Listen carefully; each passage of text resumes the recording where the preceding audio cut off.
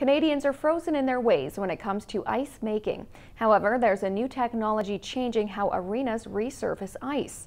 It promises to save money and emissions in the process. It's called REALice, and the real difference is the use of cold water instead of hot. The NHL Outdoor Games, KHL, and many other leagues in Europe have already made the switch, and now it's the CN Centre's turn.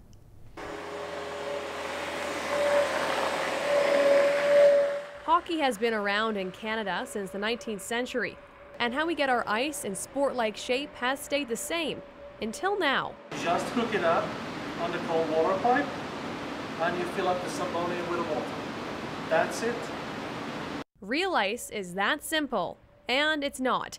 It uses cold water instead of hot and funnels it through a vortex. What happens in the center is a low pressure zone that gathers the air bubbles to the center and divides the air bubbles from the water.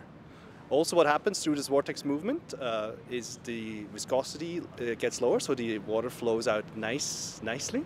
The CN Centre is one of 10 test rinks participating in the pilot project sponsored by Fortis BC.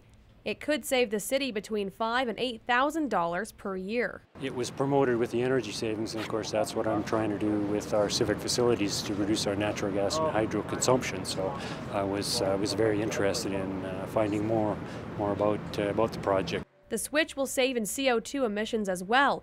It eliminates the need to heat water. Now they used 180 degrees. We are down to 70, 65 or 70. Huh? And to keep the ice cold. The temperature will eventually be decreased to -5 degrees. You have to raise the brine temperature before you pour the cold water, otherwise it will freeze too fast before the water actually hits the cracks.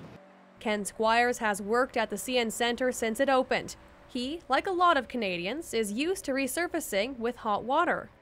I'm old school, I guess you could say, because I'm used to making ice with hot water.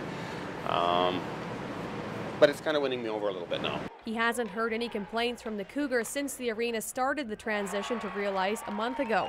But there will be a difference for skaters. You still feel it, so that's different than if it was done with hot water. So REALice leaves an oily residue, but it also makes ice clearer, stronger, and faster. They will notice a difference. They will notice a difference in the speed, in the skating speed.